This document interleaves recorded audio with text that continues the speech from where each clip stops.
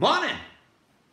Apparently it's day 2 of the storytelling sessions as we're hunkered down here at the trailer. Hope everybody's being kind to each other out there. We all need it. But I got to thinking this morning, and his mother will tell you, that's a dangerous thing for me to be doing. But anyway, I did, and I got to thinking, since it's spring, it's almost that time to check our property and see if we've got any new boulders that have popped up during the winter. Because that frost always pushing boulders up. Those people that live in the warmer areas wouldn't know what I'm talking about, but it does. And what you don't want to do is run onto them boulders, them new ones, with your mower once you get to mowing the grass. So I always check my property, make sure there's no new boulders poking their ugly, rugged heads through the soil. Well, I got a call from Danny in Ellsworth, and Danny tells me that he was checking his property, and sure enough, he come across a sinkhole.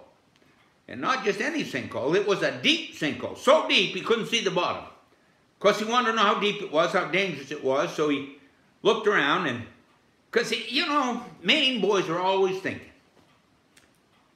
If you don't have something to measure with, and you want to know how deep some hole is, what's your option? Find something heavy.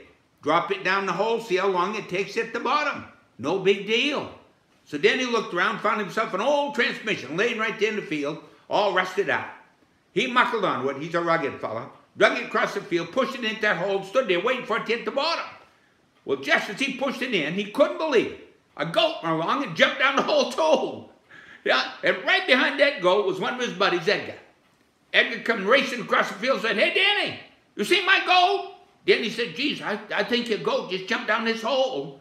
Edgar said, "Oh, that couldn't have been my goat. My goat was tied to a transmission over in the corner of the field." Well, the SPCA is looking for Danny to have a chat. Have a great day. That's it from here. Bye.